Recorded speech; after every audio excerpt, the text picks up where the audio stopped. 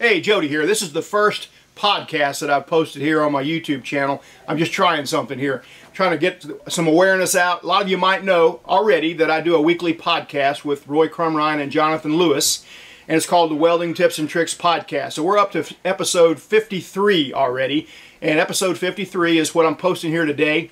It's purge welding. It's kind of a continuation of some videos that I did recently where I welded some stainless steel and talked about purge. That led into this. So 3 guys who are all in on this welding craft talking about purge welding. So I'll put the links in the description of where else you can listen to the podcast, Libsyn, iTunes, iHeartRadio, Stitcher, etc. The links will be underneath this YouTube video and in the description box. It's been a lot of fun. I've learned a ton. It's been received really well. We've got way over 500,000 downloads so far, and no end in sight. So episode 53, purge welding. Let's do it. Hey, thanks for listening to the Welding Tips and Tricks podcast. I'm Roy Crumrine here with Jody Collier. Hello. And Jonathan Lewis. Hello, everyone. With Jody's video that he posted being on welding stainless and purging, we thought it'd be kind of a fun topic to talk a little bit more about purging because it can be a really important thing in some applications. In some other applications, you can kind of do a little workarounds to get where you don't have to actually purge your parts out. We just thought it'd be kind of fun to talk about that a little bit today. Yeah, and we don't have all the answers, so there's going to be disagreements, and a lot of it really does boil down to what's the application for the weld you're making. Does it have to have utmost corrosion resistance, like is it going to be in a chlorine environment or something like that, or is pretty much having most of the corrosion resistance going to be okay? Is it just tap water that is going to be exposed to this part? It makes a lot of difference because if you're going to purge everything, you're going to increase the cost of the fabrication. So that's where the conversation starts today. Like, when do you need to purge? When do you don't? And we're just gonna draw on our own experiences and try to keep the conversation going. And so don't think that we know everything about this, but I think that we've got probably a lot to say about it. Yeah, if I'm ever doing a stainless part and I have the option to purge it, I'll try however I can to purge it with, if I have any fittings that'll fit on there or some way to tape something on or use aluminum foil to make some type of kind of a dam bladder behind it that I can manipulate in there. There's quick and easy ways to make things happen where you don't have to maybe purge out a full container. You can dam it up so you're only doing just a little portion of it. And it just makes the weld go a lot nicer and flows better. But at the same time, like Jody said, it makes the part cost a little bit more, and it takes a little bit more time to do it, so you kind of have to weigh out your options if it's worth it or not. Yeah, and that's where the conversation starts with the most recent video that I posted while we're recording this anyway, in which I put together a little 4-sided manifold, stainless steel manifold, using 1/8-inch stainless steel sheet and outside corner joints.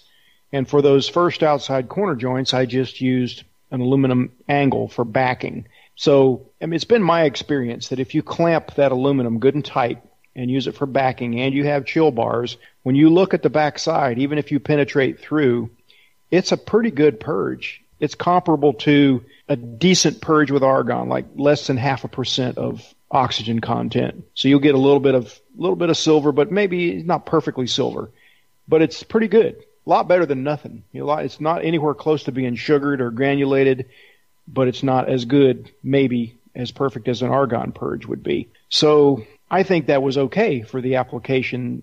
This thing's going to have basically just water running through it, and it's a cooling manifold that just sends water to a bunch of injection or blow molds or whatever. So that's the part I was doing. I did purge portions of it because the end caps that welded on I couldn't get backing on because it was closing the thing up. So it generated some discussion and questions on YouTube, like, why didn't you purge the brackets? Or I think you should have purged the whole thing, or things like that. Having done a lot of stainless pipe welding over my career and also a lot of aerospace work and even welding titanium inside a chamber, I can speak a little bit to purging. I'm not the be-all, end-all expert of it, but I think between the 3 of us, with the experiences that we've had, we can definitely add to the conversation. I say stick with the hashtag back purge everything. Yeah. Well, before I did work with the airline maintenance, I didn't really realize that you could use aluminum and copper for backing and still get pretty good results on a lot of things. And in airline maintenance, it's used a lot. Like you have a lot of these little sheet metal hot section parts that are nickel alloy. And so really, they need something on the backside. But short of welding them inside of an argon chamber, there's no way of getting it because it's these little louvers that are only maybe spaced about 30 thousandths of an inch from the other louver, and they're cracked. Basically, you hammer out a little copper sheet, form it, and it's a little backing material, and you groove out the crack with a grinder or burr, and you slip that copper backing up inside there, and you weld it up, and man, it worked like gangbusters. That was the normal way of fixing that particular part.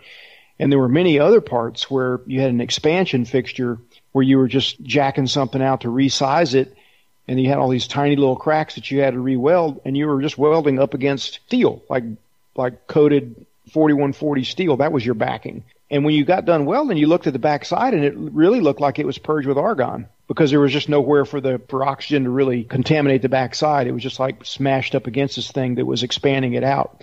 All I know is it worked. I'm not saying it's better or worse than argon backing or whatever, but it was just an eye-opener for me seeing all that go on. So I'm like, well, and then I couple that with the fact that as a pipe fitter, the process piping code for like power plants is B31.1, the ANSI B31.1. It allows somewhere close to 2% of oxygen content before you could weld a stainless steel pipe weld. Well, 2% or even 1.5%, that's 1.5% is 15,000 parts per million. That'll give you a black root. It won't sugar, but it'll be black. There'll be no color to it at all. And that was acceptable for stainless steel piping in that application. So like, well, how can that be? So anyway, I just want to, hey, let's talk about this. Is it absolutely necessary to have a silver backside? It is in some applications, like you wouldn't want pharmaceutical products going through something that had a black root on it. It needs to be a silver root. But does everything need to be? I know this is going to be controversial, but hey, let's talk about it anyway. First thing that comes to my mind is like your stainless exhaust, your aftermarket exhaust for vehicles. Mm-hmm. It seems like from the manufacturers that is almost never purged. Mm-hmm. However, there are tricks that they, I guess, do or have so it doesn't like blow through the backside and sugar really bad.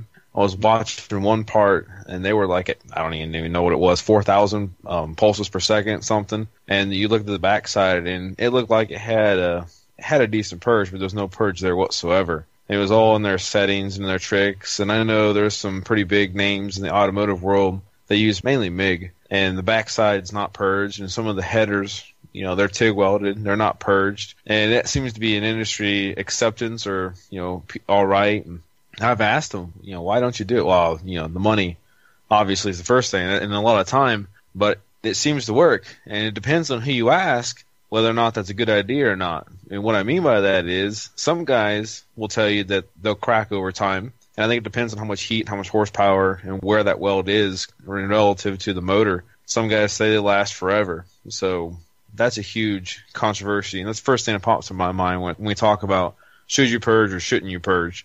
Yeah, I remember there was a guy that I met in a training class years ago when he was making some exhaust components for little tuner cars. That topic came up with him. He was welding like carbon steel flanges to stainless steel pipe, and he was just using carbon steel MIG for doing that. And he's like, never had a problem. So I'm thinking, well, that may be this case, but let's look at the industry you're in. You're talking about tuner cars. Do people drive tuner cars for 300,000 miles in 20 years? Maybe sometimes, but typically I think it probably change hands every couple of years, and they get tired of them or change motors out or blow the motor because they're running them hard and they're putting turbos on them and right, all that, swapping motors out left and right and all that. So it's hard to say. It's hard to have a definitive answer for every industry out there.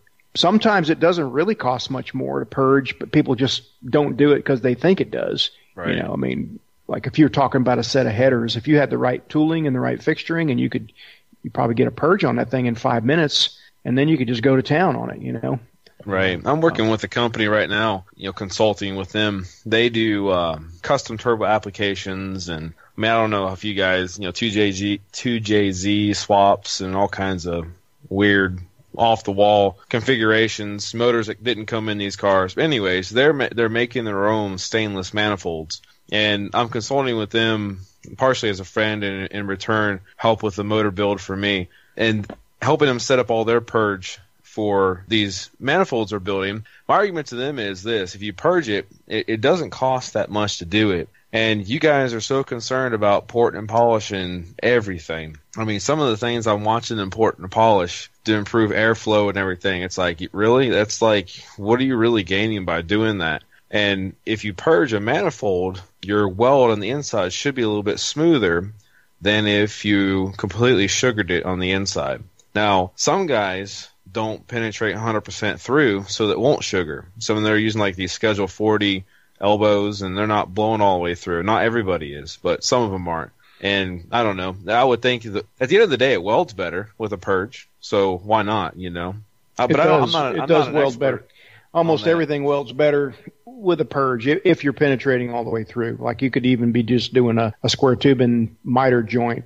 You know, once you penetrate through, you know it. Oh, yeah. That puddle starts acting squirrely, and you know you really want to get ahead of it once that happens. But you know, if you got the purge going, then everything's cool. No matter if you nip it, penetrate, even if you don't have to penetrate all the way through. And I'm thinking, when I say this, I'm thinking about like a sample that Roy welded when I was at his shop one day. You know, a 45 miter joint on like 1.5 inch stainless square tubing. But you know, you're gonna nip it. You're gonna nip through if you're not careful sometimes. And you know it when you do, but if you got a purge on it, it welds great.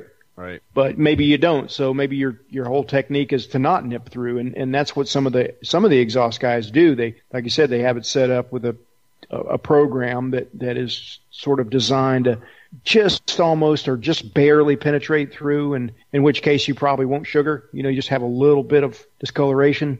So you know, as we all know, that's only as good as the fit up. If you got this least little bit of gap, you're going to penetrate through, and then you're going to have a booger, sugared material, and then that's not good for flow or for longevity as far as, you know, fatigue properties. That's the thing is, you know, these are turbo motors that are running, like the one is 707 horsepower, an LS motor, and you know they're building their stainless manifolds, and it's like, well, wouldn't you want that to be purged, because you know you got a lot of heat going on right there, but these guys aren't running these motors for more than a couple years at the very most. So, I don't know. I guess you can argue either way. I think if nothing else, like you were talking about with grinding it all out and polishing it, it would make that job 100 times easier. You know, because then, you know, you've got 100% penetration with a nice smooth weld on the inside. You just polish it right off and you're good to go. And if it's all sugared and boogered on the inside, you don't know if there's pits and pores and how deep do those go. You know, it's like, why not? Right. I mean, I've seen purchased stainless products for manifolds. I have one in my garage now. I got a remake for somebody that no purge whatsoever, and it's black on the inside. And it's like, really? That's the way you guys weld these, huh? But to each their own, I guess. I mean, I'm sure there's some people out there that are just getting started at this, and maybe they don't have either a dual regulator or a Y set up to purge, and you know they just do the best they can. And there's other products out there that you can use that we've probably mentioned in the past off and on that can help you with that sugaring. But at the end of the day, I think a lot of the guys or I shouldn't say a lot, but maybe some of the guys in the auto industry, whether aftermarket or OEM, maybe they just don't really care, or maybe there's something we don't know. Somebody doesn't care. Somebody, you know, it might not be the welder himself. He just may be following orders, and the boss man's like, "What are you doing, purging that thing? We don't do that. You know, we got to make a profit here. Right. Weld that thing, get it out of here, get it out the door." You know, and so, but somebody doesn't really. I don't know. It is one of those things. It's kind of like for the little bit. For the one, a lot of times it's a one-time tooling cost, you know, to figure out some way of creating some type of fixture where it's very easy just to plug all the ports, turn the purge on, wait however many minutes, depending on the total cubic feet and the configuration of it, and then start welding. And a lot of times it's not that much extra, but it just the perception is it costs a lot of extra. I mean, I worked for a guy one time. He wanted to MIG everything, that even stuff that should have been TIG, because he was just all about the bottom line. And there was so many jobs that were actually better and faster to TIG them when you considered all the cleanup and everything involved. But he didn't see it that way. He's like, pull the trigger on that MIG gun whenever you can, and it's just not the way it is. So it's the same with purge. It just doesn't always take longer, doesn't always cost more. Sometimes it's a wash and you get a better product at the end. But it really does depend on, is it really necessary? And that brings me to Mike Zancanato.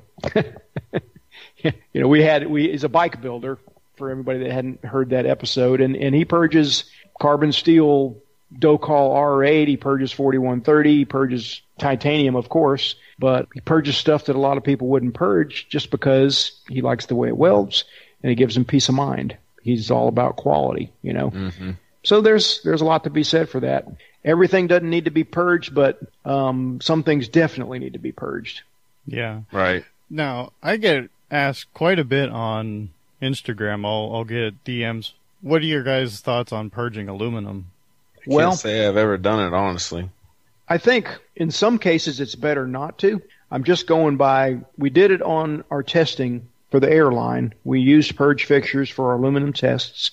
It actually helped wet in even on the fillet weld. It helped wet that, root pass in when you had backing on that side, or argon backing, a little bit of flow rate going there. You could tell a difference in the way it wet into the root.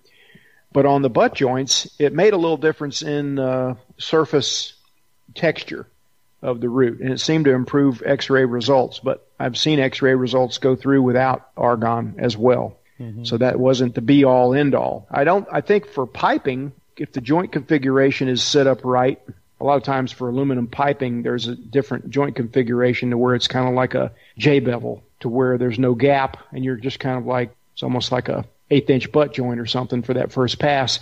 A lot of times argon is not used for that, even for X-ray applications, and it comes out fine. But you really do have to take care on your fit up and on your prep and on your abrasives and filing, and it's almost a surgical operation. You don't want to just you can't just throw a big carborundum disc on that thing and then expect the root pass to come out okay. You're going to have porosity if you don't do things right. So a lot of filing, a lot of cleaning with solvents, and good fit up, and you got to take a lot of care. But I've seen it done without an argon purge on X-ray joints. I don't think I've ever really purged an aluminum part, and the only reason I think I would maybe consider it would be if I had to control the depth of penetration on something, and you can use the pressure inside to kind of almost hold your weld a little bit. You know what I mean? True. Yeah, I do. Mm-hmm.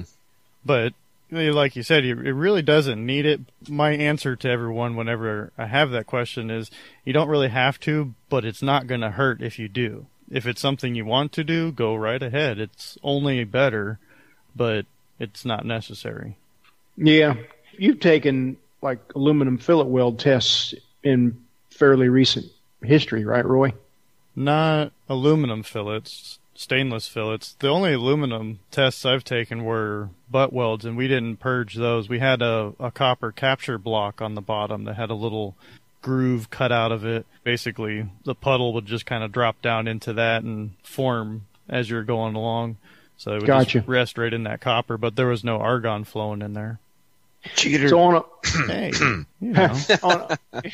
on a fillet weld, say, picture in your mind's eye an 1/8 of an inch thick T-joint fillet weld. Maybe that's not the best example. Maybe go a little bit thinner, but let's just stick with 1/8 of an inch. There's a little reluctance for it to go wet all the way into the corner. You got to make it kind of go there. I mean, you can easily kind of bridge the gap and get a horseshoe-shaped puddle, and you're like, I don't think I'm quite getting into that root all the way down in there. Well, if you're taking a test, that's kind of like the test. That's the test, is getting all the way into that root, getting full penetration. You don't have to go much more than that, but you do need to, just for the sake of, not barely passing, you want to make sure that puddle is going all the way into that root. You can tell a difference when you have argon on the backside as opposed to not. You kind of really got to make it like mind over matter almost. You got to make it go in there without argon, and with it, it kind of wants to wet in there a little bit better, almost like a braze joint. When you got a good clean joint with flux and everything, it wets in there. It just kind of flows in there with argon. It's a little subtle difference, but it's a difference nonetheless. Have to give it a try. I mean, in theory, the aluminum is still oxidized, when it hits the atmosphere. So I could see it being a benefit. Mm-hmm.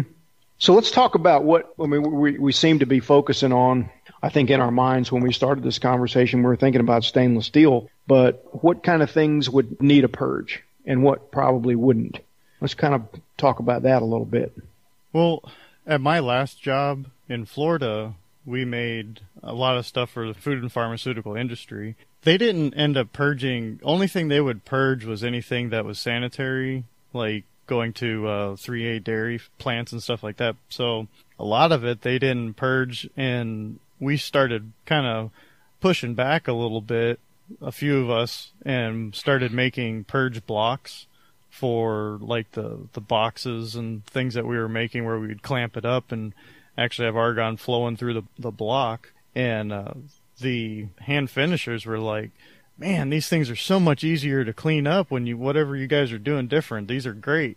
And the management there still just wouldn't really listen, even though you showed them night and day differences. But because they'd been doing it for so long with like just an outside corner joint on probably like 11 gauge stainless, they would just weld it up and then wire brush it on the inside and call it good if it didn't need to be fused. But a lot of times it needed to be fused on the inside. So it's like, if you guys can purge it on the inside, it welds so much nicer. It at least block it with aluminum. That made it where it was about, I'd say, 75% better. Wasn't as nice, but it was definitely a lot better than nothing. Yeah.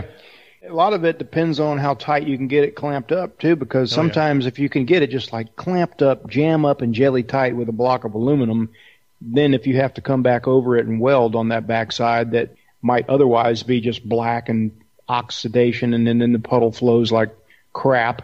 Oh, yeah. The puddle might flow great, afterwards. Or, like I said, if you have something even better, a block with some argon ports in it, well, then fusing back over that is just like cake, and everybody's happy. You're happy as a welder, and the finisher's happy because it takes him 2 seconds to finish it, Yeah, and then I would even, when I'd go to fuse the inside, I would take that argon block and put it on the outside. So that weld on the outside is getting purged somewhat from that block and then up on the table, and just fuse it on the outside. So if you burn through, you didn't sugar the outside, which was always a real big problem they had there. Yeah. But on the big frames that we made, we didn't purge anything. It was all like 1/8 inch 2x2 stainless tubing or 1.5 inch tubing, and none of that got purged because it was all on the inside, and none of the products would ever touch anything. So they didn't see the need to purge all of that. That would have been quite the undertaking to purge everything on those. Yeah, and so just to clarify, you're building some kind of frame for something, but it's square tubing, so it's all sealed up. And so the backside, so like let's say, for instance, you're building a frame, a rectangular or square frame, and it's all square tubing, and you're talking about mitered cuts, good fit ups, and all that. So you're welding it all up. And the only thing that they're concerned about is exposure to whatever product is the outside of it. So on the inside, no one's ever going to see or touch that. So like you said, in order to purge that, you'd pretty much have to drill purge holes and ports and then zip them up at the end of it, or something. But why would you do that? Because this part's got a life cycle. It's going to be good for X amount of years. Like I said, that's sealed up. It's not going to be exposed to any corrosive atmosphere or any food product on the inside of that square tubing. So it kind of would have been unreasonable to think that you would need to purge that, I think, anyway. Yeah. There was a couple frames that we had that were actually hypoallergenic or something frames, and they were usually solid, 3-inch solid bar. Wow. Yeah, those were fun to weld out. It's like this get a hernia working with those. Yeah, there's one little frame that's on your table. You need a crane to get it off because the thing weighs 300 pounds. Mm-hmm.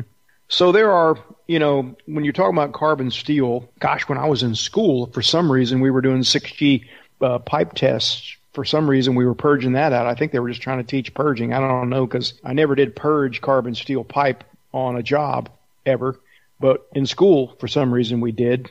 And so it's hardly ever done because it's just not necessary for carbon steel. But there are certain, like, I forget what they call them, chrome steel or whatever, that have maybe, once it gets to a certain percentage of chromium, then it does require a purge. And this is all listed in code books and everything like that, but I forget what the percentage is. But chromium seems to be the main factor in whether or not something is requiring a purge. And 300 stainless has a roughly 18% chromium, and that's why it sugars and granulates on the backside. But there are other alloys too, that some 400 series stainless steels that have around 12 and upwards percent chromium that definitely benefit from a purge on the backside. I know we purged 410 stainless steel routinely in the aircraft industry and maintenance. Did a lot of 410 stainless. Tons of Pratt & Whitney parts are made of 410 stainless steel, and always purge it. So there's some things that can benefit from purge a lot of things when you're talking about aircraft work.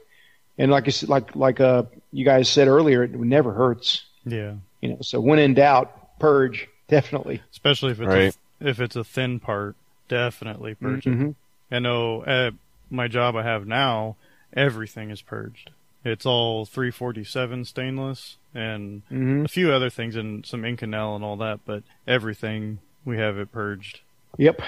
In aircraft, you got 7 basic groups, and they break them down into Part A and Part B on some of those. But you have carbon and low alloy, you have stainless steel, you have nickel, you have aluminum, magnesium, titanium, and cobalt. They don't really address copper alloys much in aircraft in that specific code, but we basically, like say aluminum and magnesium, a whole lot of that work was castings, but there was some ducting. There were some anti-ice ducts made out of magnesium, and there was plenty of ducting made out of aluminum, and we purged it because it was thin wall stuff. The root pass, the penetration side came out a lot better. But on the castings, they were so thick, you were just hogging out cracks and stuff. There was no need to purge that, because you weren't penetrating through the backside a lot. So you really kind of got to have a little bit of understanding on why you're purging and what the end result needs to be and all that before you really know what needs to be purged and what doesn't. Right. What kind of tools do you guys use to purge? Or like good tools to suggest to have on hand if you want to get into purging stuff? Well, I've got a dual flow meter regulator that I've had for a long time that I've kind of retired because it's got some dry rot cracking on it. And I suspect it's leaking because it's I've had a few issues. So I've kind of like, you know what? I've got several bottles of argon. There's no need for me to have a dual flow meter regulator. I'll just get a separate bottle of argon and use that for my purge. That's what I do now. But when I just had one bottle of argon, when I first got started, I used that. It was a Victor dual flow meter regulator, and it was kind of pricey. It was close to $200 back in the 90s, And I would use, probably not the proper thing to use, but I would use automotive vacuum line because that's what we were using on the job for a lot of our purging stuff. And it was just this either 1/4 inch or 5/16. It would slip right over a barbed fitting without having to have a clamp on it. And then I would just hook it up to whatever purge device I was using, whether it was a homemade backup box fabricated out of perforated copper or whatever. And there's lots of ways you can make them. Delta had this habit of using perforated copper for all these little odd-shaped backup boxes. And, it wouldn't be uncommon for a guy to take a whole day, get a certain job in, take a whole day to stop and make a little purge box for the backside of this odd-shaped thing just to get good shielding on the backside. And, of course, then the next time the thing came in, you'd have it in your box, ready to go. But it was perfectly acceptable to stop what you were doing and make a backup box specific to the job that you were doing. And, again, we just used 1/4 inch stainless tubing for the inlet, and then we put the automotive vacuum line, which was very flexible, as rubber. Not the best thing to use because for certain material types, it can have a little O2 content in because it's kind of porous. But for most jobs like stainless and nickel, it was fine. So it would just slip right over that 1/4 inch tubing without having to have any kind of clamp or anything. And then it would slip right over the barb fitting on whatever flow meter you were using. And oftentimes we'd have a little separate valve for the purge gas set up in your booth, turn it on. And the benefit of that was you immediately had a purge. There was no wait time at all for a backup box like that, as opposed to purging out like 3 foot of 1 foot diameter pipe or something where you have to wait a few minutes. With a backup box, you turn the gas on, you can strike an arc right then. That's a benefit, but that's what we used. I know a lot of people use I've seen Jonathan post some things about fabricating a little fixture for an inside penetration of an outside corner joint. So I'll let him talk about that a little bit. Yeah, I found that for that specifically, what works really good is take a piece of aluminum angle iron, 1/4 inch thick. I mean, it could be any size on the legs, but 1/4 inch thick. And then if you're a machinist, you can machine down the edge, outside edge, flat, and drill holes in there. And then I take either steel wool or stainless steel wool. Stainless steel wool you can get on eBay. There's arguments out there about impregnating carbon through the argon and all of this nonsense and whatever. If you're doing high-end stuff, I suppose that's something to be aware of. But regardless, put some steel wool in there or stainless steel wool or copper wool or whatever you can get. And then that just helps disperse the argon in there, seal it up, put a whatever type of fitting on the backside, and now you have a backup box that you can use, with argon on the outside or the inside corners of like pans and anything really. The only drawback to that is with those holes, with that flat in those holes, is you will see where those holes are. Where the argon's coming out of the hole, it'll be perfectly silver. If you don't have it tight enough in there. And in between those holes, sometimes you'll see just a little bit of coloring. And that may or may not be a big deal. I use them mainly on stainless drip pans. So it doesn't really make much of a difference. It's catching whatever. But if you're doing something else more high end, I think I would make it to where you have like a stainless or a wool or something to where it disperses the argon, better before it hits the backside of your weld. But I've even used, like, for inside of pipes, another cheap way to do it, economical way to do it, is to get the little air mufflers that they sell. I know Parker sells them for, like, I think the 1/4 inch ones are $5-10, something like that. It's a little brass perforated air muffler things. And you can put them on the end of your fitting, shove them inside of your pipe. The theory is that that'll help disperse inside of your pipe instead of being a directional. A lot of guys shove their hose up inside of there with nothing on the end of it and tape it shut. And again, you can get into the theories of purging, whether or not they create some turbulence and creates all these other problems. But those little air mufflers work really good. I've not finished one yet, but the same type of thing, the centered bronze, you can buy online. They're pretty pricey, and you can make your own. Anything, any shape that you want. The problem is you have to be careful not to buy the impregnated oil ones. Those aren't so good, and that's the most common. So if you're on eBay, like, oh, Jonathan said buy some centered bronze, we can make this purge fixture. Most of them are impregnated with oils, so just be careful with that. But if you can find the ones without them, use those. They work really, really well. Yeah, I've found like on making like that fixture that I saw you post on Instagram a while back, Jonathan, that aluminum purge box for the penetration side of an outside corner joint. Mm-hmm. If I was making that, a lot of times I would use copper wool, fill it up with copper wool, and then I would probably use a piece of stainless tubing, going the whole length of it, and then my holes in the stainless tubing would be facing backwards, where it would have to disperse and diffuse through that wool to get back out the exit holes. Right. And that's the way we usually made backup boxes. And when you go to all that effort, a lot of times you got pretty even flow coming out the holes. But, not being an expert in flow dynamics or whatever you call it, there's a way to space holes and there's a scientific way to do it. And I just a lot of times went by trial and error, and I'd put it on a test part. If it wasn't right, I would modify it. I'd have it all tacked up, and if it didn't come out right, I'd drill some more holes or change the spacing of the holes or do something till I did get it to come out right, and then it would be good to go from now on. Right, and I've done the same thing. A lot of testing with purging in the past couple of years, and there's no way I claim to be an expert. I'm sure people listening to this have a lot more years experience with back purging than I do. But, I mean, it's interesting once you get into testing different configurations, different theories, trailing shields. I've made some trailing shields. Some I've not shown. One I've never shown. And it works phenomenally great. And if I can get it, I'm not going to manufacture anything, but, if I could get it perfected even more and get some machining done with it, in my opinion, it outdoes some of the commercially available ones. Yeah. But it's based off of tearing other ones apart and looking at what you got, it's like, okay, this company sells like a trailing shield, let's just say, like this, and here's what's inside of it. Okay, so how do we make it better and how do we improve it? It's purging. That's on the outside purging.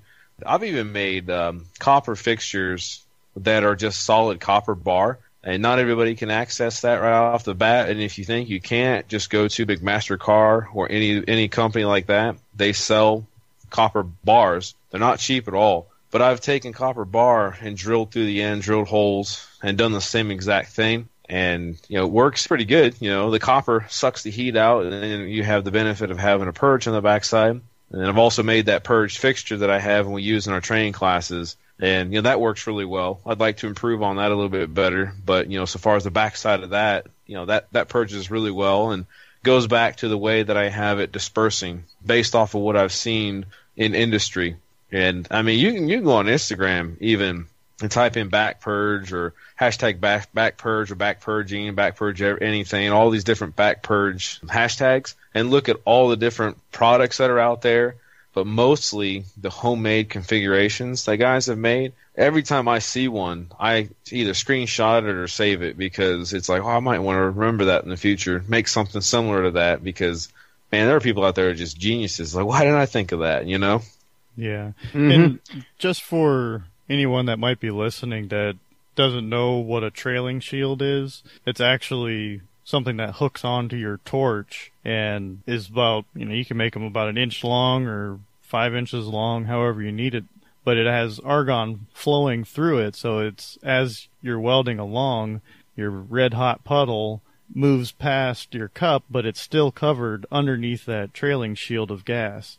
So it gives it that extra, however long, 3 or 4 inches of extra coverage. So you don't have to, like if you're doing a titanium part or something, you most likely wouldn't have to weld it in the chamber because it's going to be covered up. And it's just they're fun things to have. And I've actually seen people make them out of high temp duct tape and some screens and the stainless wool that they mesh up in there, and then it just have an extra gas line and it just zip lines around your torch and off you go, and it works great. Mm-hmm. I've seen a lot of variations, a lot of different designs of trailing shields. Seen oversized cups machined out of Teflon, and all kinds of things like that. And hey, if it works, it works. It's just hard to argue with results, really, at the end of the day. But, it's just kind of testament to the creativity of welders, when you see all these different shaped backup boxes and different shaped trailing shields. And they're, it's not like all for pipe. It's not all for aerospace. It's just like for one specific application that was giving the guy a freaking headache. And he decided to stop what he was doing and take a few minutes or hours to make a one-time thing that was then going to make life easier from then on out, Yeah. That's the name of the game, really. And then with that, too, if you're wanting to kind of broaden your toolbox a little bit, just go ahead and make some stuff. I mean, just try it. Drill a block like we're talking about, put holes in it, and, when that job comes around, how many times do you have to do an outside corner on a sheet metal part? It's a pretty common thing. So having that in your box just to clamp up, it's really handy to have.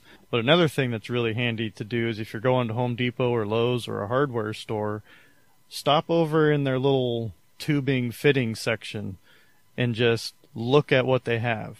And once you start getting into like the purge lines and the Ys and the Ts and all that stuff, you're just looking at what they have, you can kind of get an idea of what you could possibly do in the future. And I just buy a couple barb fittings here and there, have a couple drawers in your toolbox or like a little organizer or something just full of random stuff, because you never know when you might need a T because you have to purge in like 3 different areas or something off of one line. So when you can just turn around to your box and it's right there, it's a really handy thing to have. Yeah, True. I agree. And the more fittings you got, the better off you are.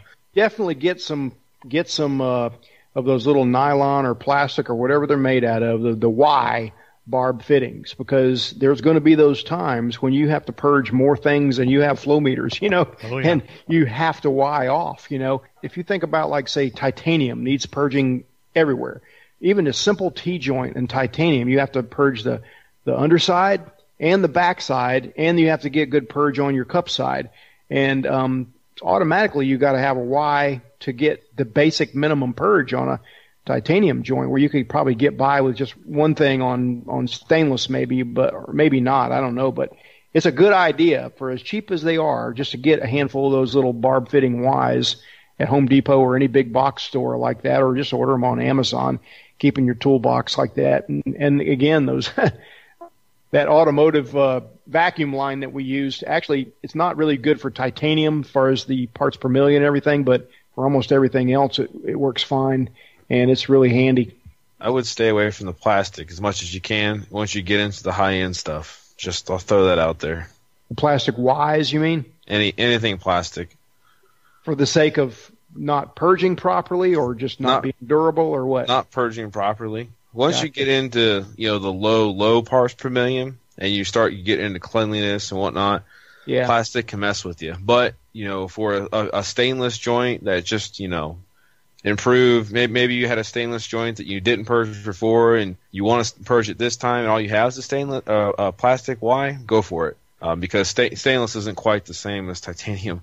When you get down to that, I'm just throwing it out there. Like I said earlier, the stainless, the code, the B311 code is like, I've seen some stuff that said 2%. I remember 1.5%, but 1.5%, like I said, 15,000 parts per million, and to weld titanium successfully, you've done a lot of work with Huntington Fusion, Jonathan, so you can speak to that. The parts per million versus 15,000 versus what's acceptable for titanium, huge difference. Right. You get it below 100 parts per million or less. Yeah, you start to see, anything above 0, you really start to see, a difference, but especially 10, 20 parts per million, you start to see, a little bit of coloration. But anyways, that gets into a deeper theory there. But I'm just be careful with plastic, because even in purge chambers, plastic can off gas, and it's not a good thing. But so you recommend brass? I would stick with brass. I would stick with brass and copper or stainless. Gotcha. Yeah, and then if you're doing something that's just kind of down and dirty, and you got to just come up with something really quick, and that's usually where I'm at, aluminum foil and blue painter's tape. Yeah. Mm-hmm. It works great. And the best part is when you're standing in front of an engineer and they're scratching their head trying to figure out how we can purge this without making anything, and I'm like, you got any aluminum foil? And they look at you like, what are you talking about? I'm like, just get me a roll of aluminum foil and some tape and go away. They're just like, why do you want aluminum foil? It's like, why do I have to explain it? I know what I'm doing. Just go get it. And then they come back with a roll of aluminum foil, and it's great because it's moldable. It's fairly, you can fold it over and make it 4, 5, 6 layers thick, so it's durable. You can use it multiple times for the same part. The blue painter's tape doesn't really stick, but it will melt, so don't get it too close to where you're going to weld at. But it works great, and in a pinch, it'll really save you. Right. So I've seen it used on the inside and outside. I've seen guys make trailing shields for the outside with that, and I've seen guys, making like for the inside of their corner joint. I've done it actually when I didn't have nothing else, and just a weird shape, make a dam with that aluminum foil, and off you go. It's not perfect. It may not give you the absolute perfect purge, but it's a lot better than nothing. When you think about, this is another good tip for everybody listening to this, get you a full roll of heavy-duty aluminum foil, like the thick stuff, and just keep that.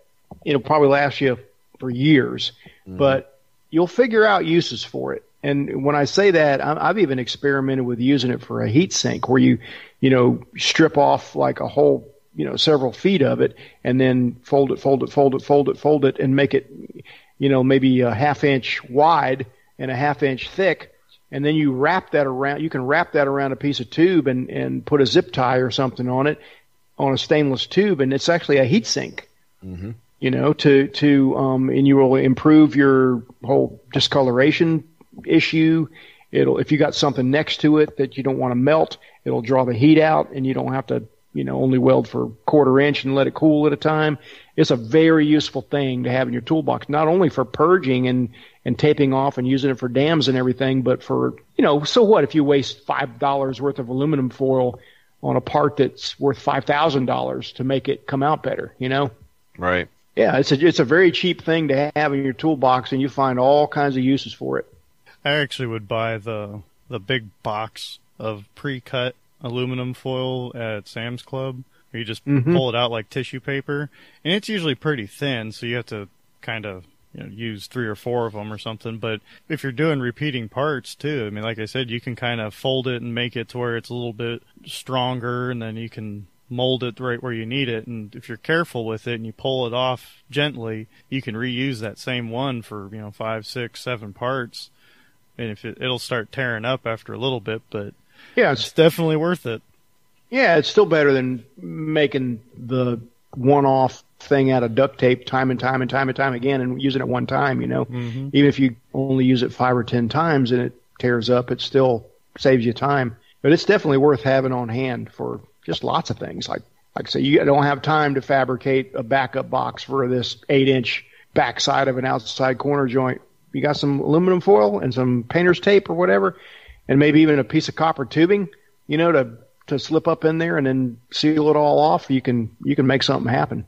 Another thing that it's a pretty good idea to have in your box if you're doing stuff where you're going to be like taping off things and you have to weld fairly close to it, where the blue painter's tape is going to probably burn or the tape is going to not stick anymore because of the heat. And then it's really fun when you're welding along and you think it's going good and it starts acting a little weird and you're like, what's going on? And then you stop and you realize that your purge dam that you made that you taped on fell off because the heat liquefied the glue on the tape, so then it's no good anymore. So I started using the high temperature fiberglass tape if I know that I'm going to be welding close to it, and that stuff works great. Just $20 or something on Amazon, or you can find it on eBay, and just having a roll of that around has been really nice. Yeah, that's another that comes to mind now that you say that, because in aircraft work and maybe even where you're working, Roy, are there thermal spray operations going on where you're working? No. There were where I was working. That was a department. Thermal spray. They did plasma spray, flame spray, high velocity oxy fuel spray, and they would have to have these high temp tapes to mask off areas, for that stuff. And it was, shooting a high temperature flame there. And so, that was just masking, it's kind of like painting. You have to have lots of masking tape for painting, but this is high temperature stuff. And it was fiberglass tape. They have several different versions of it. And we wound up using a lot of that tape to tape off areas for purge and stuff like that. So you don't even know it exists until you come across it or work somewhere where they're using it, but that stuff is handy. Yeah. Or the aluminum tape. Yeah. That works too. Terrible when you melt the glue on that, but it works, up until that point. It's a sticky mess. Yeah, it's not a good thing. One thing though, if you do melt the tape and it's still sticking on there, let the part cool down completely and the tape will come off a lot cleaner. Don't try to take it off while it's really hot. Then you have a gooey mess. So just an extra little tip. True. I used to listen to all kinds of podcasts and things in the car, trying to learn how to make a go of having a business. And there was a guy that worked for this outfit called Acepco, and it was they built valves for the pharmaceutical industry. And they had this guarantee that, like if you can imagine how much if they had to dump a vat or a whatever container or whatever, they had to dump a vat of Viagra or something, how many thousands of dollars that would cost a pharmaceutical company. And so a valve that they bought that they used for their processing, if it was suspect or contaminated the product in any way, it was a huge deal. And one of the ways this company got sort of a market share of the business was they had this ironclad guarantee where they said if you have to lose product on account of our valve, we'll pay to come in and put a new valve in, plus we'll pay for the cost of the product. And they had this, that was a huge guarantee. But they had a really good process. They had a good system where they purged all their valve components, and they were very confident in their ability to produce a good product. But I just thought that was interesting because when you think about pharmaceutical products, Imitrex and things that are $10 a pill, if you have to dump a vat of that stuff because of a bacteria forming in a valve, that's like, could be $1 million at the drop of a hat, you know? And so purging all of a sudden becomes, you know, a huge deal. And it is a huge deal, and especially in industries like pharmaceutical and food service. Yeah, that's when you start to get into purging down to parts per billion. Yeah, maybe so. Maybe so. You know, you don't put the Bic lighter on there and call it good when it blows out the flame. No, I would anyway. Well, that's kind of always been I'm not going to call it a pet peeve, but I've never done any testing on it, but I think probably 1% oxygen would still blow out a flame, and it'll also give you a black root, you know. That's not a good test. The Bic lighter blowing out from the purge coming out the exit hole, that's not a good test. You got to have something a little better than that. Yeah, if you're getting into this kind of stuff, you need to invest in a purge monitor, and as well as all kinds of other stuff to make sure you're at the place you need to be on your purge. I've never actually done the Bic lighter test, but I've seen it done, and it's like it might be just fine for their applications, but part per million are you really at? And again, it may or may not make any difference. But for pharmaceutical stuff, there's no way I would. Well, first off, you wouldn't be allowed to do that anyway. Everything's controlled. You know, you're taking a reading of everything that you're doing, and there's no way that's going to be allowed anyway. So we'll just get that right out in the open anyway. Well, I'm going back to when I was in school and I saw guys whip out the Bic lighter to test the purge, you know, coming out they just put it up next to the joint or out the vent hole or whatever, and if it blow out the flame, they thought they were good to go. Well, if you're purging out a coupon that's a total of 6 inches, unless you did a really shoddy job of taping it up and everything, you're pretty much going to have a purge in a minute, regardless what. But I just remember that. I remember the guys, you know, because about half the guys back then smoked. So they had a lighter on them. They checked the purge. Yeah, I'm good to go. Blew out the flame. You know, I'm like, and then later on when I started learning more about it, I'm like, I referenced stainless pipe on a nuclear plant. We did have a purge meter. It didn't go into parts per million, but because our criteria was only like 1.5%. Percentage, yeah. You know, for stainless pipe. And this was X-ray piping, you know. I mean, this was not like just, you know, drain lines or anything, but about 1.5%. That was the criteria. And later on, when getting into more exotic alloys and everything, then I got into purge meters and learned about parts per million and things like that. Because we actually welded some niobium material, also called columbium, which is very much welds like titanium, but much higher melting point, much more stringent on the purge requirements. And we did some of that at the airline, you know, and so you kind of had to step up your game when you come to certain alloys. The Bic lighter thing would have been a joke there, you know. Yeah, really. You definitely get into parts per million, yeah. If you discolored that at all, if you had any O2 at all in there, you could just hear it cracking as it cooled, you know. Yeah, and when it comes to purging, if you're ever questioning it, just walk away and go get a drink, come back, give it a couple more minutes, and you should be good. If it's a small part, you know, sit back for 3-4 minutes or something, and it's definitely purged out. If it's, you know, can fit in your hand, you know, if you let it go it really probably only takes about 45 seconds or a minute to purge that out. But if you let it go for another 2 minutes, it only helps. Yeah. And I'm thinking, when I'm thinking back, like on the nuclear plants, there were times, I mean, a whole lot of the welding you were doing in jack stands, like you were welding a 90 onto a stick of pipe, or something like that, or you were making a spool assembly where you're maybe welding a couple of 90s and a couple of fittings, and then you're going to put it in place. But there were times when you were making a tie-in, and you might be purging 100 foot of pipe with all kinds of different little vent holes and not vent holes, but, you know, vents and little dips and things, and you know, there were provisions sometimes where we used purge paper to limit the amount that we were purging as water soluble purge paper, where you could dam up like a foot away from the weld and then limit the amount of piping the square footage you were having to purge. But sometimes you're tying in and you're just purging a lot more than you really want to, and then you get into all kind of like barely good enough, and is there any water sitting in some sump or some low area of this line, which And water is a whole nother issue when it comes to purging. You put a drop of water in a purge chamber, guess what? You just threw a monkey wrench in the works. Your water-cooled torch leaks a drop of water into if you're welding inside a purge chamber, you have a problem. So if you have a little moisture and water in a piping system, you have the same issues. So I guess maybe that's where there are such lenient codes as far as the 1.5% thing, but sometimes it's hard to get a purge when you're talking about tying in a line where you got 100 foot on one side, 100 foot on the other of this joint that you're welding. There are those situations. And you start thinking about, well, let's see, that's 100 foot of 12-inch pipe. How many cubic feet is that? I'm running, 50 cubic feet per hour off my flow meter. So how long should that take to weld? And you have to do a little math.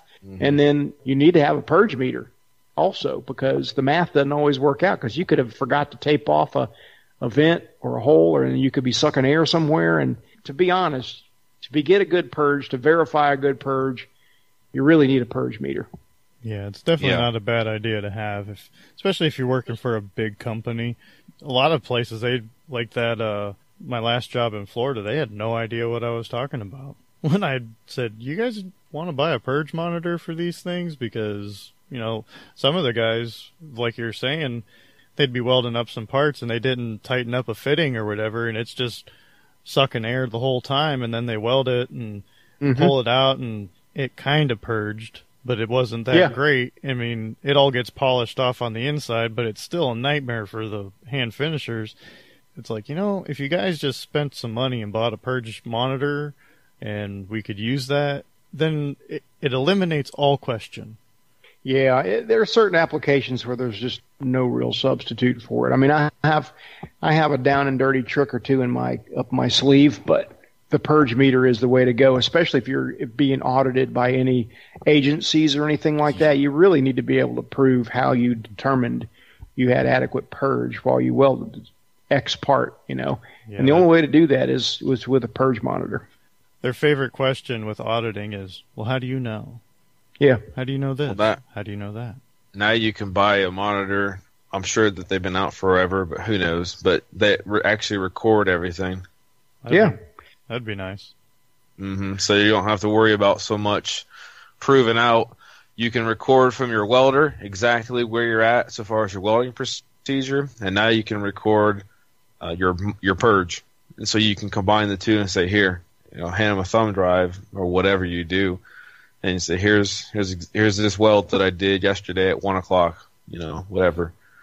But there's a lot, when you get down into that, there's a lot of things that affect. I learned a lot in the studies that I've done. Again, by no means an expert whatsoever, but it was amazing what actually affects a purge. We're talking down like 1 part per million or less. And, I showed Roy, it's been a while back now, I threw leather gloves in the purge chamber. At first, I didn't really think about it. And then once we got it in, Roy's like, that's not going to work right. So I had the 2 purge monitors going. And when I would flex my hand, the monitor would jump.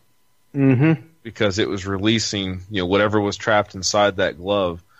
Plastic, if you had plastic in there, it seemed like you just never could get a good purge. If you moved it, you wouldn't get a good purge. If you had 2 pieces of metal on top of one another and got a good purge and then moved one of them, you released that atmosphere that was stuck inside of there, and it would jump, 20, 30, 40 parts per million. So you had to wait till it go back down. It's amazing. You move a valve or move anything that's in line with that. I still haven't figured out exactly what that is. But when you're purging, you touch the handle on your bottle and move it just a little bit. That'll make your purge jump up and down, or up, and then settles back down. So when you get to that level, it gets pretty critical, which actually is pretty fun and frustrating at the same time. Yeah, unfortunately, you pretty much only need to get to that level for certain alloys. Again, the stainless steel code, even on that nuclear plant, 1.5% ish.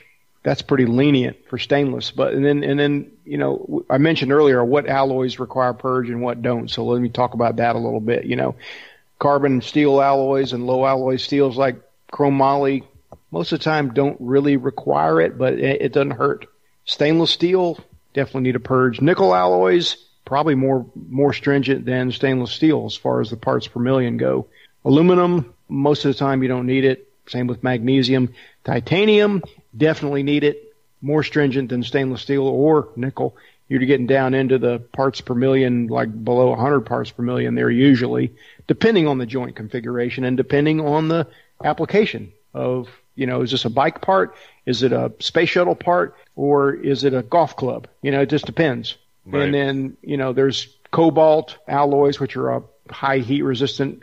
They usually require purge as well. And then again, bottom line is usually never hurts to purge anything, but there are more stringent requirements for certain alloys than other. And we haven't even got into there are certain alloys like molybdenum and tantalum and all that, which are super refractory. They require a super high level of purge, but they're such rare birds that not much need in talking about them on this podcast.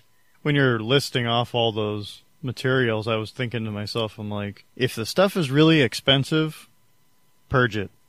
Yeah, good point. Good point.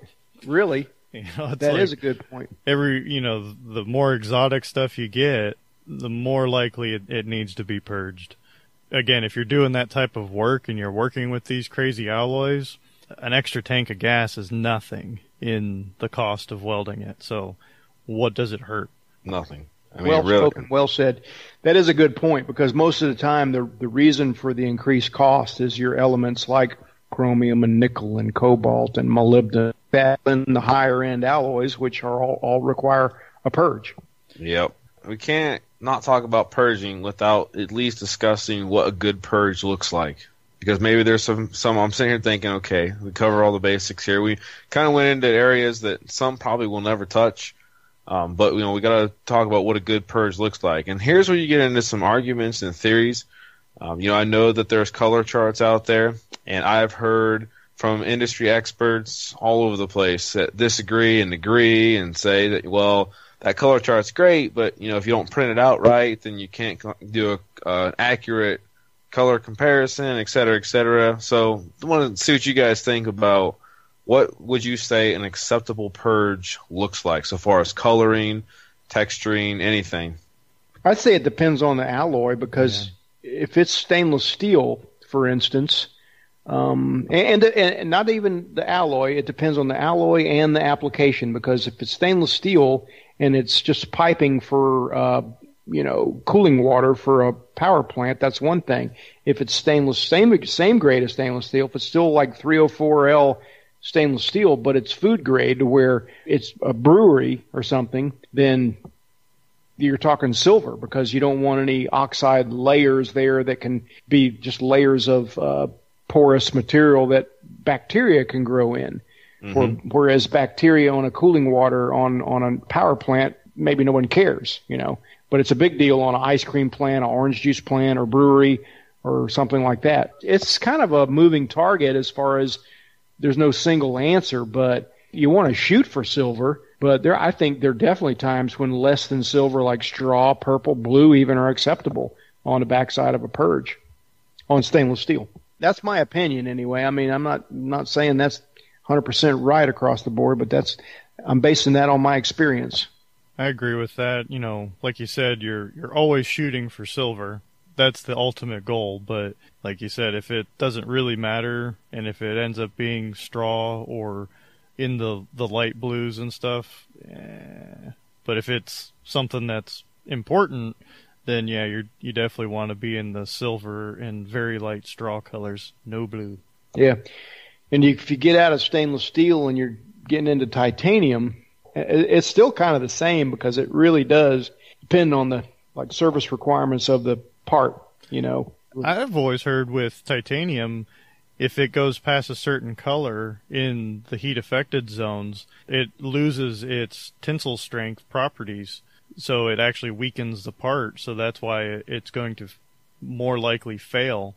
And that's why you take the extra time. And if you can't purge every little bit of it, you put it in a purge chamber so you don't have to worry about all the little nooks and crannies that are heating up. Yeah, there's some truth to that. Again, there's also probably a few caveats to that, in my opinion. But there's a lot of truth to it as far as the discoloration. Is definitely an indicator of the level of O2, nitrogen, hydrogen, whatever that was present when that thing was being welded. But then again, a lot of it depends on whether it was done in a chamber or not, because you can have the same discoloration outside a chamber and inside a chamber, and you got a totally different scenario that happened while that puddle was molten. Right. So, like I said, you can't go wrong with silver on titanium, and that's what you should shoot for, definitely.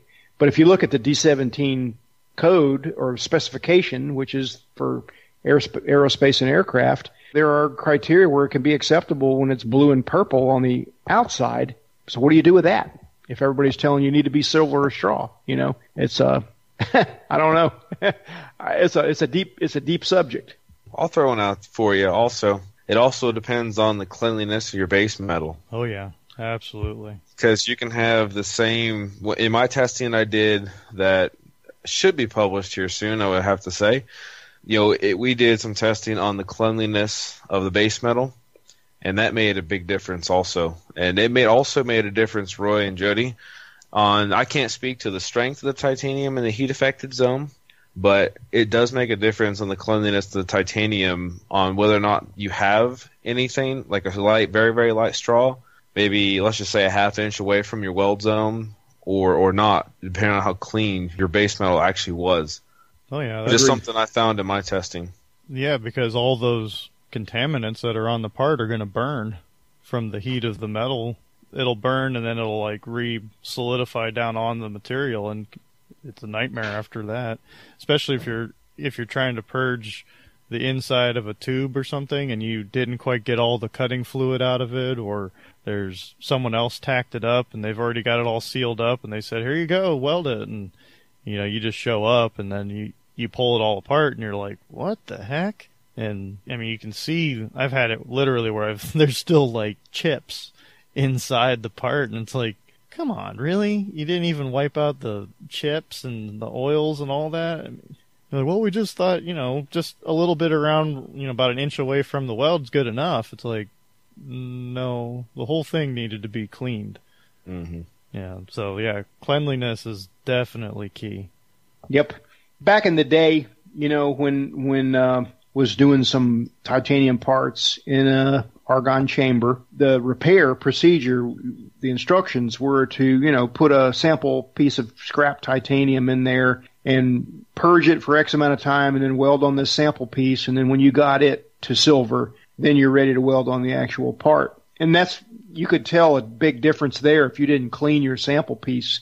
I remember that. If you didn't go to the effort of cleaning the sample piece, you could see some straw and stuff in the heat affected zone of your sample test piece inside that chamber. And then you're kind of like, well, I wish I'd have cleaned that, because now I got to wait an extra 30 minutes to make sure, Right. But Yeah. it's true. It's very true. You could tell a big difference. You could just, there's stuff there. It could be oil. It could be just a slight amount of something, humidity or anything. If you went to the care of using a really clean abrasive, cleaning it, and then wiping it down with acetone and then putting it in there for a test piece, then you were more confident when you got that silver, than you were otherwise. Even just a fingerprint on it. Yeah, absolutely. And it sounds like we're being super picky and overly detailed and all, but when you're working on a part that's probably $10,000, you might want to put some rubber gloves on to hold that thing, because a fingerprint can outgas, and it can ruin your purge, and it can possibly ruin that part if you're not really careful. So it's, taking the time to do the extra little things, and you might be working on something that's, not just a couple $100 or just for a buddy or something. If I know it's an important part for somebody, I'll take the extra time, and if I have the rubber gloves at home, I'll put them on just so I don't get fingerprints all over the part. And I hand it back to them, and it's like this pristine looking thing, and they're just like, wow, this looks great. And it's, yeah, you take the extra time to do the small things, and it makes the big things better in the long run. Yeah, over the years, we were lucky to have some experts come in and give talks and seminars and things like that. And one thing I remember was a guy from Polymet came in. I think that was it. He was, of course, Polymet's a manufacturer of high-end aerospace filler metal materials, so you can get any kind of alloy from them.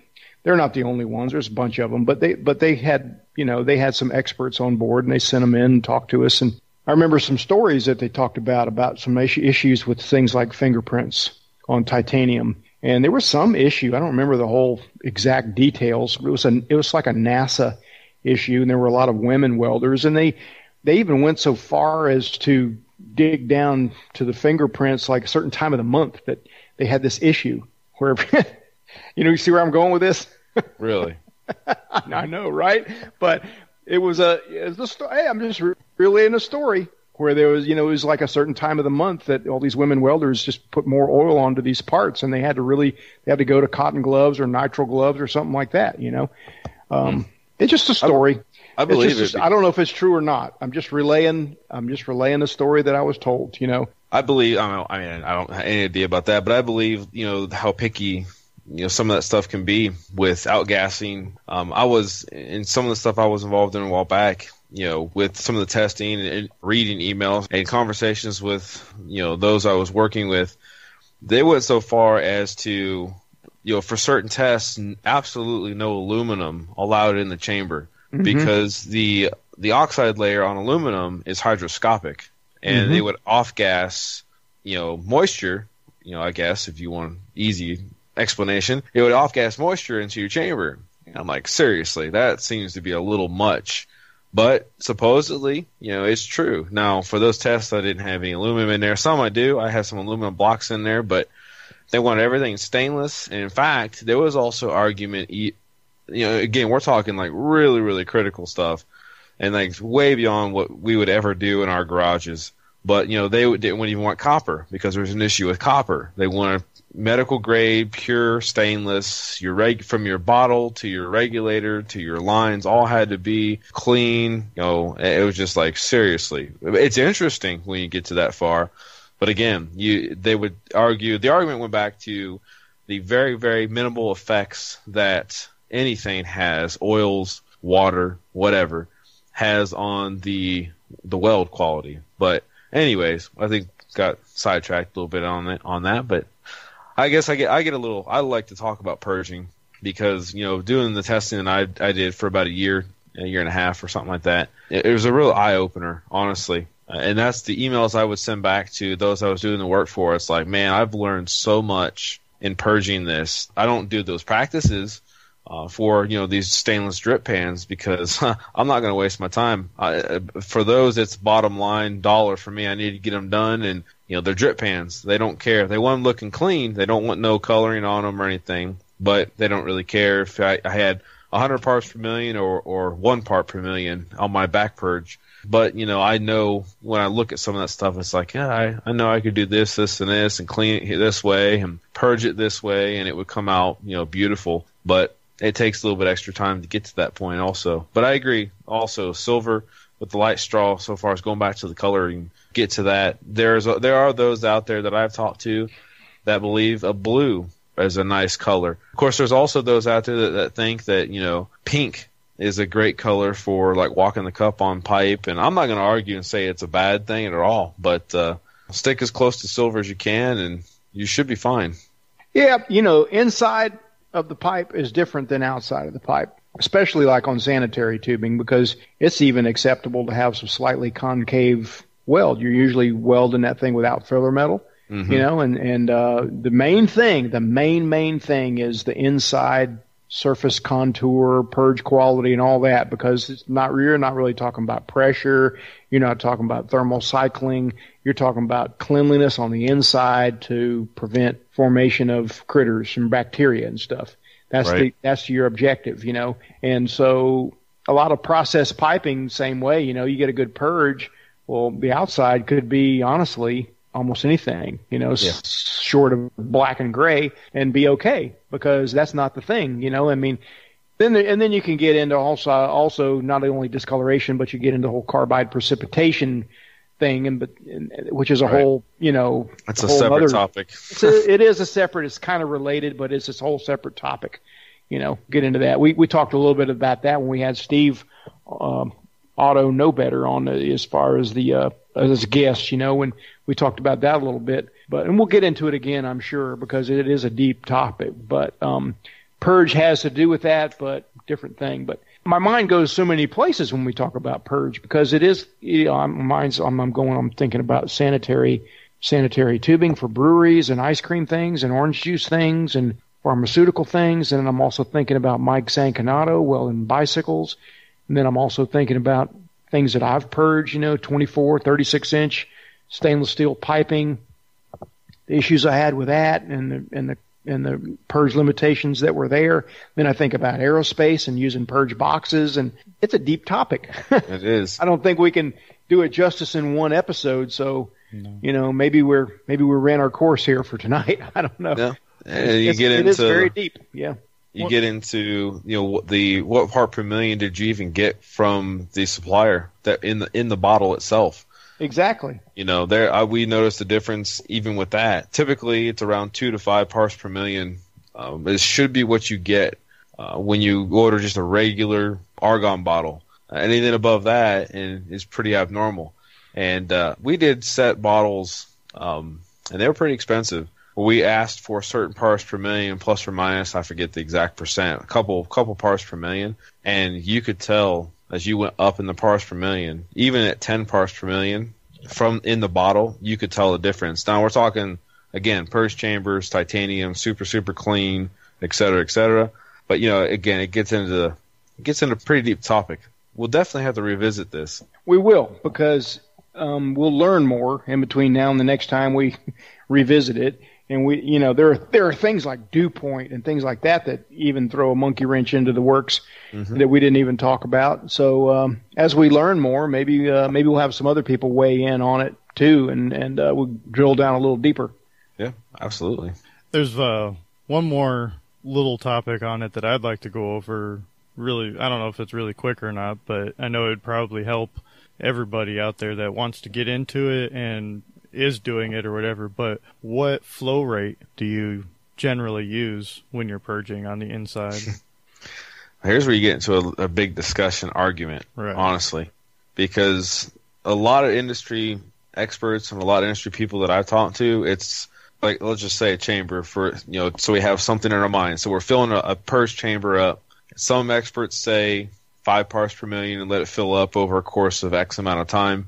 Some blast it full. I've done it both ways, and I've never been successful at 5 parts per million. When it comes to like back purging a small part, for me, I like just a little bit more flow, but you don't want too much. It depends on the joint configuration, honestly. Like these pans, you run 15, 20 CFH, and it's going to want to blow it back at you, and that's probably not a good thing, or it's not a good thing, I should say.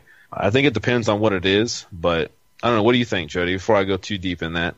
Well, you're on the right track, I think, because it definitely depends on what you're talking about. The last thing in recent memory I was purging was, it was roughly 1 or 2 cubic feet. And so I had to purge, my flow meter set at 10 CFH. And I don't want to go any higher than I need. Plus 10 CFH, if I'm talking about 1 cubic foot that I'm purging, if I'm 10 cubic feet per hour, then I should have that thing purged out in a few minutes, right? Just by the math. Right. If I'm not sucking air somewhere. And so, but if I go higher and I've got gaps, now I'm fighting against my cup gas, my shielding gas from my cup versus the area, the argon that's blowing out of my gap, it's creating turbulence in there, and you can get problems, and you can get porosity, and it can be sucking air in there and messing up everything. So you got to be reasonable. And like you say, I usually like lick the back of my hand and kind of like feel how much gas is coming out where I'm going to be welding. And if I feel it too strong, I'll turn it down a little bit, because I know just from experience, if that thing is screaming out of that gap, and I've got, say, 15 or 20 CFH, depending on what kind of size cup I'm using, sometimes you light up and it's just a mess. It's just turbulence, and you can see bad things happening there. So you kind of want to you want to have the minimum, almost a little bit more than the minimum to require to purge the part that you're welding, so that you don't disturb the cup gas on your torch. But that doesn't mean you can't increase it to start with to speed up, and then wait a few minutes and then turn it way down to speed up the whole process. But if you're sucking air somewhere, it's not going to you know. It won't matter either way, yeah. Right. Some of the fixtures I use 5 to 10 CFH, but again, it depends on if I could even clamp it tight up against where it needs to go, what configuration it is. I mean, just guessing, I'm thinking 15 CFH is probably the highest I've ran on like back purging with a little fixture out in the atmosphere, outside of a chamber. But I've ran 60 CFH in a chamber. In fact, again, you're gonna get people like, well, it's way too far, way too much, et cetera, et cetera. Well, you don't know how my fixture's set up. That's one thing inside my chamber, and that makes a big difference. But I've actually used my dual 2-stage regulator. Well, that reads in PSI. And we'll have that at a certain PSI. We won't say, just so we won't make people write the show and be like, that's way too much. But that was the only way to get to our target parts per million for the application we were doing. Whereas you let it sit and fill at 510 CFH for however long, a couple hours, and it seemed like you never got to where you needed to be. And I would guess I'm a more impatient person when it comes to that kind of thing. But there are guys out there that say that, yeah, that's the correct way to do it, and don't go too far, so far as the chamber goes anyway. But, I've seen bad things, like you were saying, Jody, when you get too much gas flow on the outside and you light up and it's just turbulent city. It makes it a mess.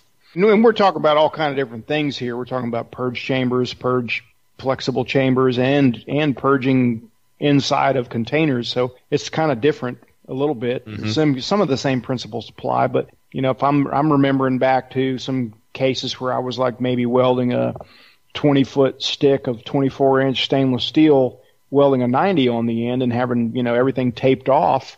Well, you got to worry about how much of that joint can you tape off versus how much do you have to have open while you're welding it, peeling the tape loose as you go and things like so. I might have 50 CFH or more on something like that for a while. And then at the very end of it, when I'm about ready to seal it up, I might have as little as 15 CFH. Right. It just, you kind of got to, you got to be paying attention. You got to be thinking what's going on here. Like, how many openings do I have and how are things going? And, it's not always a exact science, honestly. Yeah. You brought a good point. I'm not saying weld at 50, 60 CFH. I'm saying get to your purge level. Yeah, anyways. I just bring that up to say there's all kind of scenarios, that's all. Yeah, that's why I wanted to bring that up, because that's a very common thing, and that's a common problem that you have when you're purging, is the pressure on the inside of whatever tube or part you're doing, it'll find its way out, and usually that's through your molten puddle. So that's why if you're trying it and you're getting and it's spitting back at you and it's going crazy, and you're wondering, well, what the heck, I'm purging it, it should be beautiful. It's because there's too much pressure on the inside, and it's wanting to come out. And also, like Jody was saying, you start out filling it all up, and you might be welding up big gaps and all that, but as you're filling up those gaps, if you end up with a little tiny thing at the end, you got to turn your pressures way down, because it's just kind of like putting your thumb over the end of the hose. That's going to be screaming out of there, out of that little tiny hole, versus all the other leaking out all over the place. So as you get closer to the end of sealing everything up, you want to be kind of turning your purge down just a little bit ever so often. And, there's plenty of argon in there. It's purged out. So as long as you don't shut it off, it'll stay pretty good on the inside. But as long as there's good flow going in and coming out a vent somewhere, you should be good. Yeah. Did you see in the last video that we're talking about, or we're referencing here, where I made that little X slot in the aluminum tape? That's something that I did for that reason, because I got bit, from it just blowing out on me from having everything sealed off tight, and you're going out making what you think is a perfect root pass, and then you seal it up, and then, oh crap. And now you got to get the Ziz wheel out, regroove, repurge and everything. And I learned that by making that little X slot, if I was using either duct tape or aluminum tape, when I finally made that seal off, it would just open up as needed and vent off. I wouldn't have that problem. So that was a kind of a little epiphany for me doing that. I liked in that video how you had said you poke like 4 holes or something, so as you're rotating the part around, you always have a vent hole that's high, because remember, not to sound dumb or anything or dumb things down too much, but argon is a heavy gas. It'll always be on the bottom side. So you want the atmosphere that might be left in there, you want that to rise to the top and go out your vent. So that's the best way to get a good purge, is to have your vent at the top all the time. Well spoken, well said. And you're not always able to manipulate your part, but in that case I was, and I probably actually should have poked my holes dead up next to the wall. But the concept, that's what I was thinking about when I was talking about that, was definitely always have your vent holes at the topmost area, because that's the best, most efficient way to displace oxygen out of there. And another thing too is, if you have kind of like say it's a manifold or something like that that's going up and down and around and turning and has little pockets and stuff, well, while it's purging, move it around. Mm-hmm. Because atmosphere will get trapped in little corners and it won't purge out. So you just kind of shake it, move it around, flip it around once or twice. That's all it needs, and that'll help a lot. If you're having a problem and it's not purging out the way you want it to, just try flopping it on its side and make sure that vent is at the top, and just kind of shake it just a little bit, and it might free up a little air bubble or something that's caught in there. Yeah, I mean, we had this titanium part that we welded in a chamber, and it looked like a wagon wheel, and there were all kinds of little instrumentation lines that ran through it and all kinds of little nooks and crannies. And fortunately, it was like on a bearing axle, and you could kind of spin it in the chamber, but you needed to spin it, like slowly spin it, to give it time. Even though this was in a chamber, still there were pockets that were low and high, and you got to give it time for that argon to displace everything and push it out the top vent hole. Even in an argon chamber, you have to do that, because the part just had nooks and crannies and pockets and stuff in it. And so just slowly spinning it would allow the argon to reach all those places and displace all the oxygen out of there. Yep, and again, it sounds like we're being really nitpicky and taking things to the extreme, but like, what is it to take 30 seconds and turn the part a couple times and just make sure that everything's good? Nothing. Yeah, I know. That particular part that I just referenced is probably a couple $100,000 for each part, and so yeah, 20, 30 minutes, 20, 30 hours it would have been worth it. You know what I mean? Oh, yeah. You don't want to shortcut certain things. Absolutely agree. Well, do we want to wrap this one up? I know it's a pretty deep rabbit hole we can easily go down, and I think we touched on quite a few things and maybe confused a whole bunch of people, but maybe made them a little bit more interested in figuring out how to purge some parts that they may not have done before. I think we could put a pin in it here. I think probably a lot of people wonder about maybe solar flux or those flux-coated TIG rods that they advertise. You can weld a TIG root without shielding gas, but I'll just button that up and saying that is no fun. Yeah. I bought some of that stuff to try it, and that solar flux stuff. I worked a paper mill outage years ago, and that's what we were doing. Instead of purging the stainless steel pipe joints, we were using solar flux on the root pass. And it's just like, it's kind of fun to weld stainless steel root pass, open butt root pass. It's not fun to weld it with solar flux. And even the second pass is not fun, because it takes about that far to kind of get where it kind of welds a little bit fun. So it was just a struggle. It was just like welding in mud, just like, you don't feel like you're a craftsman at all. You feel like, I'm just slugging this stuff together and maybe it'll be okay in the end. You don't feel like you're producing a good product. It does work as far as prevent sugaring, but it's like, it's just a mess. And so that's all I'm going to say about that. So if anybody wonders about the flux-coated rods or solar flux, I would just advise you to avoid it and use purge gas instead. Yeah, same here. Yeah. I mean, yep. For not to talk about it anymore, but for the cost of it, the annoyance of it, and the mess of it, what is it to just tape it off and purge it with argon? Exactly. I swear, if I was even having to pay for the argon myself, I would pay for the argon myself, as opposed to weld a joint with solar flux and what we were doing there on that paper mill. I just don't think it saved them anything. I think at the end of the day, I just don't think it saved them anything, because it doesn't. Purging is not as big a deal as it seems. So, to take the time and swab solar flux on your rod and swab it, mix it up with alcohol, swab it all over the joint, do all that, and then struggle through the first 2 passes to get it to look decent, as opposed to just taping everything off and hooking up some argon. I didn't see any savings there, on time. Morale sure was down amongst the welders, It's like, God, this sucks. Yeah, nobody felt like they were doing the right thing, It was just horrible. I hated it. Hated every minute of it.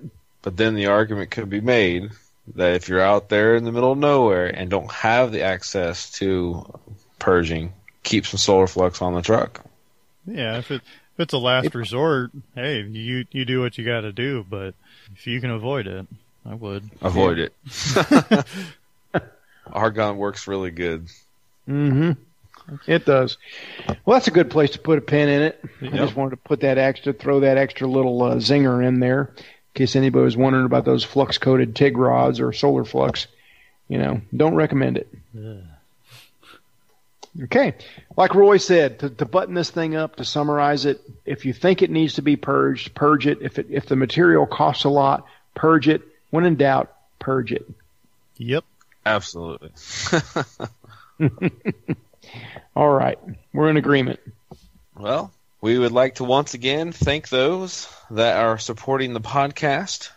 The support for the podcast on Patreon is definitely growing, and we definitely appreciate that. This month, we'd like to once again thank Steve Funk, Eric Ruppel, Thor Goodmanson, No San Juan, Shane Gunnan, Jacob Elder, Dave Horvath, Scott Silva, and House of Chop. If you would like to support the podcast, head on over to patreon.com/Welding Tips and Tricks podcast.